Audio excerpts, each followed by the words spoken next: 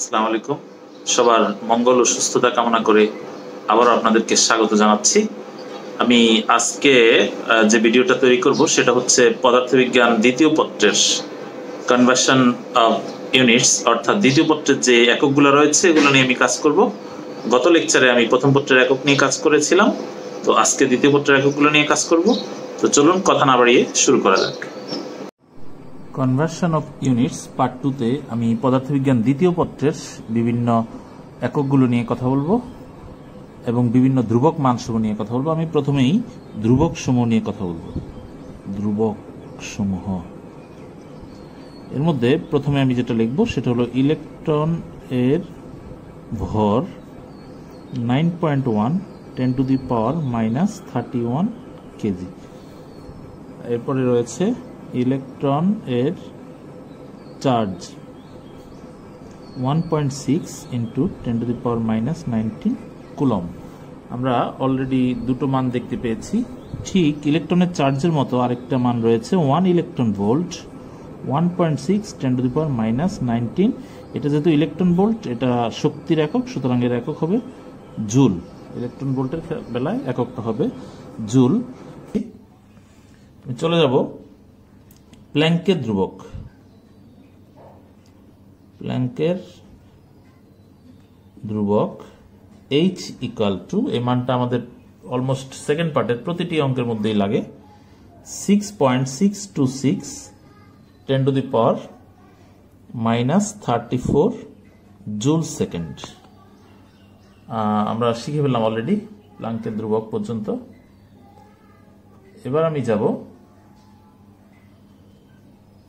শূন্য মাধ্যমে ভেদন যোগ্যতা এপসাইলন নট 8.854 10⁻⁻12। এককটা খুবই কঠিন, পার Newton per metre square coulomb square. আমরা একটা জানি কুলম্ব ধ্রুবক সি, এটাকে আমরা এইভাবেও লিখতে পারি 4π এপসাইলন নট। এর মানটা হচ্ছে 9 × 10⁹। এই এককটার ঠিক বিপরীত নিউটন মিটার স্কোয়ার পার কুলম স্কোয়ার। আমরা এইভাবে মনে রাখবো, এই এককের ঠিক বিপরীত হচ্ছে এই এককটা। তাহলে আমরা কুলম্ব ধ্রুবকটা চিনলাম। আমরা অলরেডি শূন্য স্থানে ভেদনযোগ্যতা কুলম্ব ধ্রুবক মান পর্যন্ত শেষ করলাম। আমরা সবচেয়ে বহুল ব্যবহৃত আরেকটি ধ্রুবক নিয়ে কথা বলবো, সেটা হচ্ছে আলোর বেগ। এটাকেও সি দ্বারা প্রকাশ করে 3 × 10⁸ মিটার পার সেকেন্ড। এবার আমি যাব ছোট ছোট কিছু কনভার্সন রয়েছে। আমি গতকালকেও দেখানোর চেষ্টা করেছি ওই টাইপের কিছু কনভার্সনে আমি যাব এই মুহূর্তে। এর মধ্যে প্রথমেই 1 ন্যানোমিটার। ন্যানো শুনলে -9, গত লেকচারও আমি বলেছিলাম। দেন আমি আরেকটা লেখাবো 1 ন্যানো ফ্যারাড 10⁻⁻9 ফ্যারাড। আরো একটা লিখতে চাই আমি, একটা হলো 1 ন্যানো কুলম 10⁻⁻9 কুলম। তাহলে আমরা কি শিখলাম? আমরা শিখলাম ন্যানো হলে -9, আমরা পুরোটুকু দেখতে পাচ্ছি। ন্যানো হলে -9। এবার মিলি 1 মিলি অ্যাম্পিয়ার। এই মিলি শুনলে -3, এখানে আর লেখার প্রয়োজন বোধ করছি না। Micro 1 micro ampere 10⁻⁻6 ampere. মিলি, মাইক্রো, ন্যানো এগুলো আমি কনভার্সন অফ ইউনিটের পার্ট 1-এও দেখিয়েছিলাম। আমরা চলে যাব 1 মাইক্রো ফ্যারাড 10⁻⁻6 ফ্যারাড। এবার যাব সবচেয়ে বহুল ব্যবহৃত সেকেন্ড পার্টে 1 অ্যামস্ট্রং 10⁻⁻10 মিটার। এটা আমাদের সবচেয়ে বেশি কাজে লাগে। সেকেন্ড পার্টের জন্য আরেকটা বহুল ব্যবহৃত 1 AMU অ্যাটমিক মাস ইউনিট। AMU মানটা হলো 1.66 10⁻⁻27 কেজি। কিন্তু মাঝে মধ্যে আমরা এএমইউ থেকে যদি এমইভি তে নিতে চাই তাহলে মানটা আমরা মুখস্থ রাখবো 931.5 এমইভি। তাহলে এএমইউ থেকে কেজিতে নেওয়া শিখালাম, এএমইউ থেকে আমরা সরাসরি 931.5 দিয়ে গুণ করলে এমইভি পেয়ে যাব। এমইভি তে নেওয়া আমরা শিখলাম। আমরা চলে যাচ্ছি 1 লাইট ইয়ার আলোক বর্ষ, 1 light year 9.46 10 to the power 15 metre. এটা হচ্ছে 1 আলোক বর্ষ সমান। এবার সৌর ধ্রুবক, S ইকুয়াল টু আমরা শিখব 1.38 10 টু দি পাওয়ার 3 WM-2। গতকালকে আমরা আরেকটা শিখেছিলাম, এটা হলো W, সেটা ছিল সৌর ভর। সেটা আবার লিখে দিচ্ছি যেহেতু এটা এই অধ্যায়তেও লাগে। MS mass of San 2 × 10 to the power 30 KG. তাহলে সৌর সম্পর্কিত আমরা আরো দুটো শিখলাম। এগুলো মূলত আমাদের আধুনিক পদার্থবিজ্ঞান এবং জ্যোতি পদার্থবিজ্ঞানের দিকে কাজে লাগে। আমরা চলে যাব 1 পারসেক পিসি, এটা সংকেত। এটা হলো 1 parsec equal to 3.0857 10 to the power 16 metre. তাহলে পারসেক কিসের একক? দূরত্বের একক, মিটার। এবার আসি 1 মেগা পারসেক। মেগা হলে এখানে 6 বাড়বে আর সব মান ঠিক থাকবে। 16 আর 6 কত? 22 10 টু দি পাওয়ার 22 মিটার। তাহলে মেগা পারসেকের বেলায় শুধু পাওয়ারে 6 বাড়বে, কারণ আমরা জানি মেগা মানে 6 10 টু দি পাওয়ার 6। তাহলে আমরা মেগা পারসেক শেষ করলাম। এবার 1 KWH কিলোওয়াট ঘন্টা, এটার আরেক নাম 1 BOT। BOT মানে বোর্ড অফ ট্রেড ইউনিট। এটার মান হচ্ছে 3.6 10 টু দি পাওয়ার 6 জুল। তাহলে আমরা এটা আলাদাভাবে মনে রাখবো, কিলোওয়াট ঘন্টা আর BOT একই জিনিস। এবার চলে যাচ্ছে আমি ফার্মি। 1 ফার্মি, ফার্মি হলে 15, আমরা মনে রাখার সুবিধার জন্য মনে রাখবো -15 মিটার। আরেকটা আছে ফ্যামটোমিটার, 1 ফ্যামটোমিটার, এটাও 10 টু দি পাওয়ার -15 মিটার। তাই জন্য আমি দুইটা একসাথে লিখেছি। তাহলে ফার্মি আর ফ্যামটোমিটার, দুইটা একই, 10 টু দি পাওয়ার -15 আমরা মনে রাখার জন্য একসাথে লিখেছি। চলে আসি 1 MeV 10 to the power 6 EV, এই মেগার জন্য 10 টু দি পাওয়ার 6 আসলো। আরেকটা আমরা যদি লিখি 1 MeV, তাহলে এটা থেকে আমরা ইভি তে নিলাম, এবার জুলে নিব, তাহলে হবে 1.6 10 to the power -13 joule. 10 to the পাওয়ার, আমি জুমটা ছোট করে দেখাচ্ছি, 10 টু দি পাওয়ার -13 জুল। ওকে, আমরা চলে যাব তার পরের ধাপে। এবার এমইভি শেষ করলাম আমরা। এবার পিকোমিটার, 1 PM, এই পি দ্বারা পিকোমিটার বোঝাচ্ছে, equal to 10 to the power -12 metre. আমি একটু স্লোই পড়াচ্ছি যাতে করে সবাই লেকচারটা দেখবে আর মুখস্থ করতে পারে। আরেকটা লিখবো 1 ক্যালোরি, এটা আমরা সবাই পারি, 4.2 জুল। আচ্ছা, এবার অনেক ইম্পর্টেন্ট একটা তথ্য দিব, বড় একটা তথ্য, সেটা হচ্ছে পৃথিবীর ব্যাসার্ধ আমরা গত কনভার্সন অফ ইউনিটের পার্ট 1-এ শিখেছি। এবার আমরা শিখব পৃথিবীর ব্যাসার্ধ না, এটা হলো পৃথিবীর কক্ষপথের ব্যাসার্ধ, অর্থাৎ পৃথিবী যে কক্ষপথকে কেন্দ্র করে ঘুরছে তার ব্যাসার্ধ। এটাকে আমরা আর দ্বারা প্রকাশ করব। ডেফিনেটলি এটা পৃথিবীর ব্যাসার্ধের তুলনায় বড় হবে, 10 টু দি পাওয়ার 11, আর পৃথিবীর ব্যাসার্ধের সময় এখানে পাওয়ার ছিল 6 মিটার। আমরা শিখব ঠিক এটার মতো আরেকটা 1 AU অ্যাস্ট্রোনমিক্যাল ইউনিট, এটার মানও same, 10 to the power 11 metre. তাই এই জন্য আমি এই দুটাকে একসাথে লিখেছি, এই দুটো আমরা আলাদাভাবে মনে রাখার চেষ্টা করব, অ্যাস্ট্রোনমিক্যাল ইউনিট আর কক্ষপথের ব্যাসার্ধ সমান। আমরা এই তথ্যটা আজকে জানলাম। এবার চলে যাচ্ছি আমি পরের স্টেপে আমি যেটা শিখব সেটা হচ্ছে কয়েকটি এক্সক্লুসিভ কনভার্সন, যেমনটি বলছিলাম কয়েকটি এক্সক্লুসিভ কনভার্সন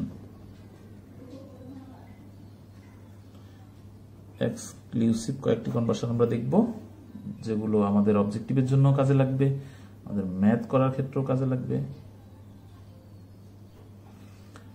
এর মধ্যে প্রথমে আমি লিখব ল্যামডা সি।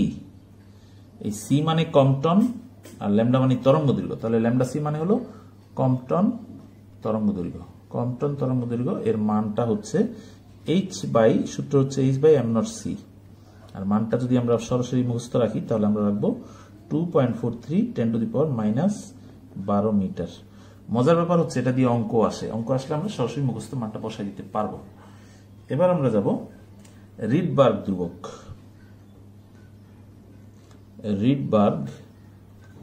ধ্রুবক। এটা পরমাণু অধ্যায় আমাদের জন্য খুবই ইম্পর্টেন্ট। এটার সিম্বল হচ্ছে RH, মান হচ্ছে 1096780 পার মিটার। আমরা কেমিস্ট্রিতে দেখি এখানে 0 দুইটা দেয়া থাকে না, কারণ ওরা পার সেন্টিমিটারে করে থাকে। আমরা যারা ফিজিক্সের সাথে রিলেটেড আমরা অবশ্যই এটা পার মিটারে শিখব। এবার চলে আসি পরমাণুর প্রথম কক্ষপথের ব্যাসার্ধ। এটা আমরা মুখস্থ রাখবো 0.53 অ্যাংস্ট্রম, প্রথম কক্ষপথের ব্যাসার্ধ। এবার আসি প্রথম কক্ষপথের শক্তি -13.6 EV। এই দুইটা মান আমরা মনে রাখবো, তাহলে আমরা অবজেক্টিভ এবং MCQ এবং ম্যাথ করতে গেলে আমাদের কাজে লাগবে। এবার চলে আসি 1 কুড়ি 1 CI, কুড়ি সংকেত 3.7 10⁻10 DK পার সেকেন্ড। এককটা হচ্ছে DK পার সেকেন্ড। এবার যাব আমি মোলার গ্যাস ধ্রুবক আর এর মান হচ্ছে 8.314 জুল পার মোল পার কেলভিন। দুই একটা যদি আমাদের পার্ট 1 এর সাথে মিলে যায় কিছু বলার নেই, কারণ হচ্ছে পার্ট 1 পার্ট 2 সম্পূর্ণ ডিফারেন্ট। এই কারণে একটা ফিজিক্স ফার্স্ট পার্টকে নিয়ে তৈরি করেছি, একটা ফিজিক্স সেকেন্ড পার্টকে নিয়ে তৈরি করেছি, সুতরাং দু একটা মিলতেই পারে। এবার চলে আসব বরফ গলনের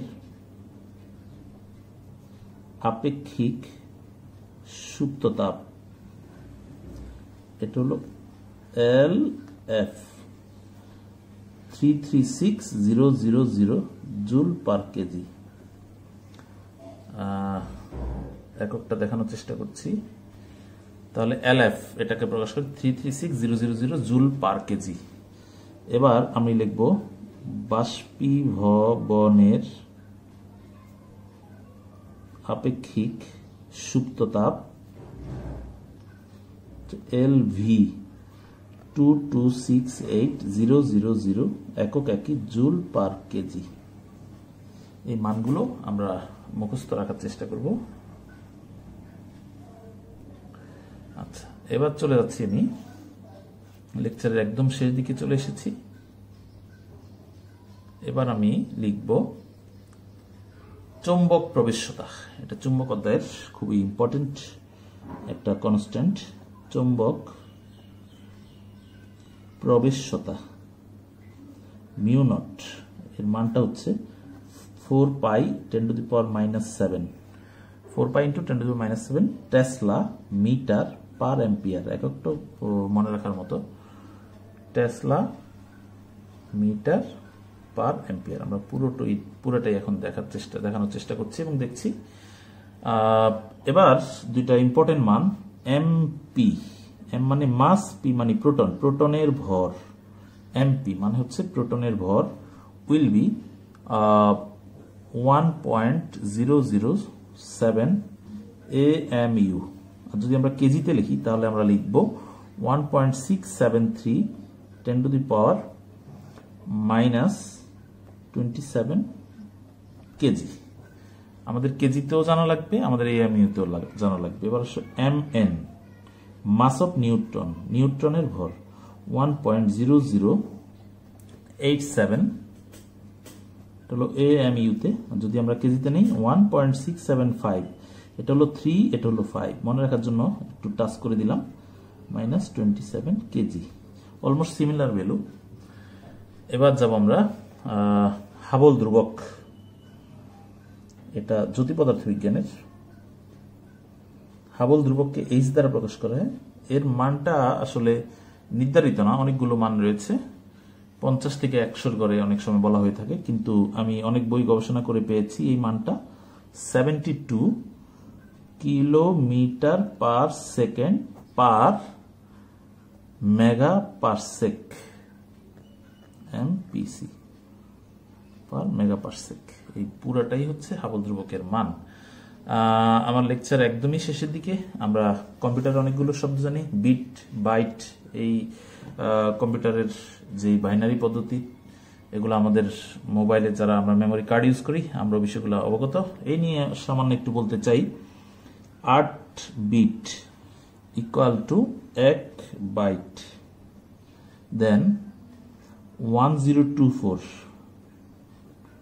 বাইট ইকুয়াল টু 1 কিলোবাইট। এবার 1024 কিলোবাইট ইকুয়াল টু 1 মেগাবাইট। এবার 1024 মেগাবাইট আমরা এমবি বলে থাকি, 1 গিগাবাইট। বিট বাইট নিয়ে আমি আর কিছু বলতে চাই না, এই তথ্যটুকু আমাদের জানা দরকার, তাই আমি লিখলাম। এবার চলে আসি আমি সর্বশেষ স্টেপে লেকচারের। এটা হচ্ছে গামা। আমাদের দ্বিতীয় পত্রের প্রথম অধ্যায় রয়েছে তাপগতিবিদ্যা অধ্যায়, সেখানে আমাদের গামার কিছু কাজ লাগে। গামার পরিচয়টা দিয়ে নিচ্ছি। গামা হচ্ছে একটি ধ্রুবক, CP/CV, এই অনুপাতকে বলা হচ্ছে গামা।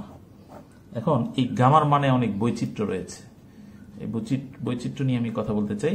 গামার মানের একটা হচ্ছে এক পারমাণবিক গ্যাসের ক্ষেত্রে, আমি একটু আলাদাভাবে দেখাতে চাই ক্লিয়ারলি যাতে ভালো বোঝা যায়। তাহলে আমাদের লেকচারটা কি নির্ভর? গামা নির্ভর। এক পারমাণবিক গ্যাসের ক্ষেত্রে, আমি লিখলাম এক পারমাণবিক গ্যাসের ক্ষেত্রে গামা ইকুয়াল টু 1.67। উদাহরণ দিচ্ছি কয়েকটা গ্যাসের নাম: হিলিয়াম, আর্গন, ক্রিপ্টন। এইগুলো এক পারমাণবিক গ্যাসের ক্ষেত্রে। আমরা চলে যাব দ্বিপারমাণবিক গ্যাসের ক্ষেত্রে। গামার মান হচ্ছে 1.4। একটা উদাহরণ দিচ্ছি: হাইড্রোজেন, অক্সিজেন, দ্বিপারমাণবিক গ্যাস আমরা সবাই চিনি, নাইট্রোজেন ইত্যাদি। আমি যাব লাস্ট পার্টে, বহু পারমাণবিক